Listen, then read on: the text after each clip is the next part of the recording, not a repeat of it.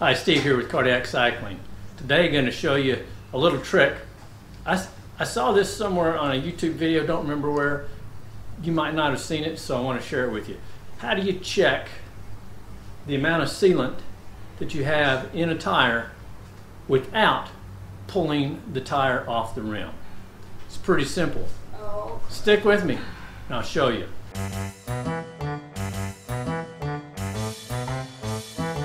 The first thing we're going to do is going to let the air out.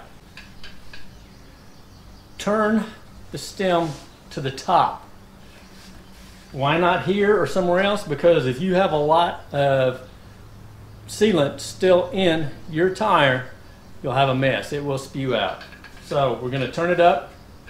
Going to give it a little bit of a shake to make sure we don't have much in there. And just to be safe, I'm going to use a rag to put underneath it so it doesn't blow stuff down on my drivetrain, if it does blow anything out at all.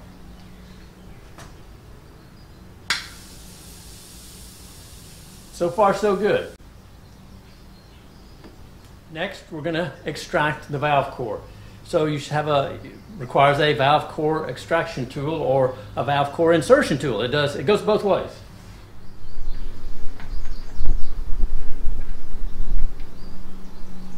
And that's what it looks like once you pull it out. I want to lay this somewhere that's clean so this does not get contaminated. I have a spot right over here and it will be on the rag that I just used.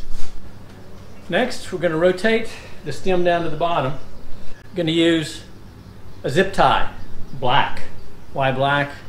Because it will show how much sealant we have in here. So we're just going to put this in the valve stem and insert it all the way until it bottoms out, and then just like a dipstick, we're going to pull it out. You have to hold it just right in the light, and you might be able to see on this one right there, and you might be able to see that we do have some in there. Can you see that?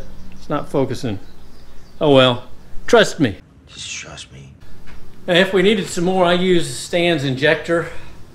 That way I can put a specific amount in. It has an end cap on it. You unscrew the end cap, which is also a valve core removal tool on the end of it. And then this goes on to the valve stem. That's a quick tip. Hope you found it useful. If you did, give us a thumbs up. If you haven't subscribed, I ask that you please do so. Thanks again for watching. Take care. Be safe. Hope to see you on the road soon.